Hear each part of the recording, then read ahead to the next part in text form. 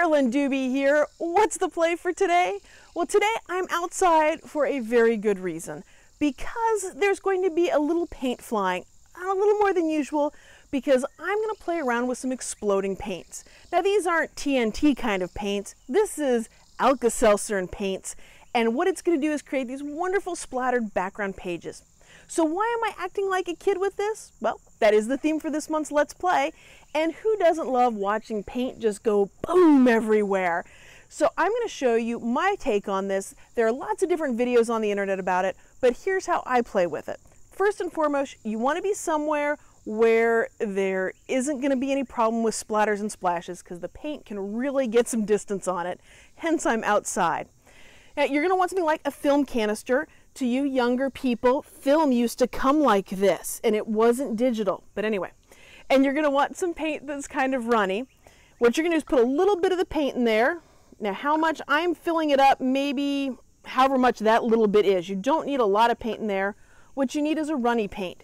You're going to take half of an alka-seltzer or similar type thing, and you're going to plop it in there. The commercial that they had going for that years ago is probably running through your head like mine.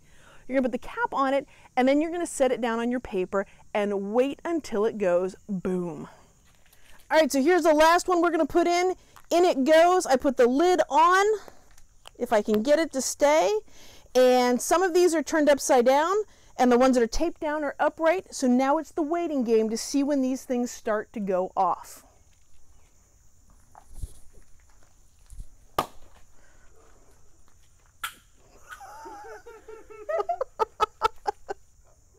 So the more water that was in the paint, or the runnier it is, the faster it seems to go off. That one had some height to it. I'd say a good 15 feet.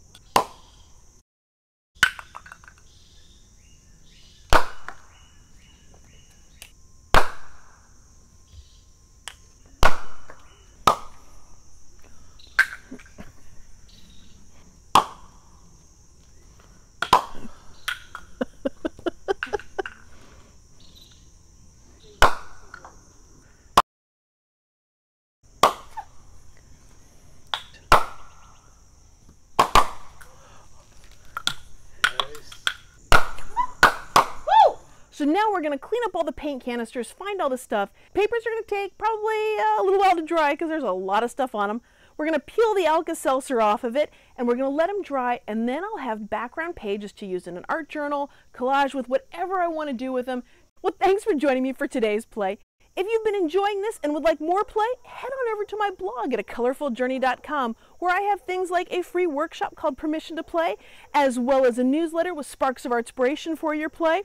Noticing a theme here with the play? And of course, there are lots and lots of Let's Play videos. Thanks so much for letting me be a part of your colorful journey.